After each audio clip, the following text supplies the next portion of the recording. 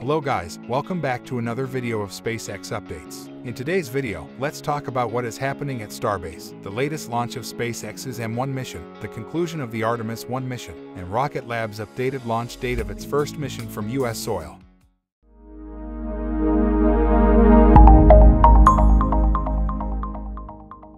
SpaceX is not in a hurry to conduct its first Starship orbital test flight this year. Crews continue to upgrade the orbital launch mount with more shielding and plumbing. Although a road closure schedule is posted for December 15th, we don't expect a static fire on Booster 7 because SpaceX still has to pour new concrete under the orbital launch mount. Let's wait and see what happens next.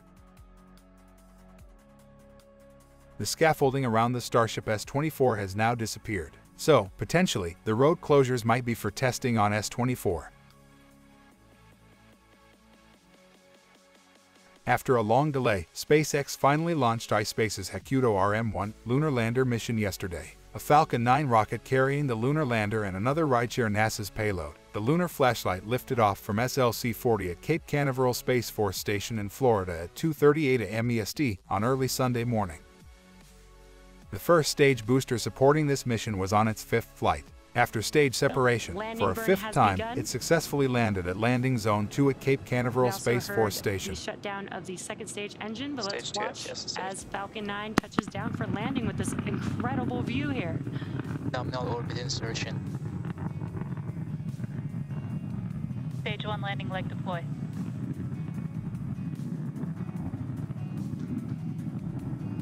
Stage 1 landing confirmed.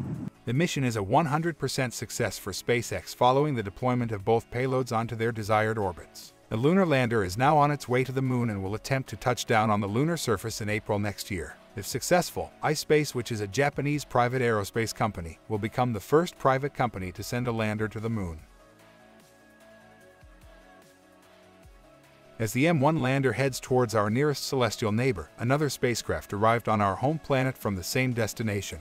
Yesterday, NASA concluded its flagship program, the Artemis 1 mission. Although the mission was already delayed by years from its initially intended plans, it was a huge success for NASA and its partners. The Orion spacecraft, after traveling around the moon for weeks, completing a journey of 1.4 million miles, splashed down in the Pacific Ocean yesterday, completing a 25.5 days long mission. This was a big step towards the goal of sending humans back to the moon again. Artemis 2 will be a crewed mission flying around the moon, using the same Orion spacecraft before preparing to land the first humans back on the lunar surface on a Starship rocket somewhere around the end of 2020s.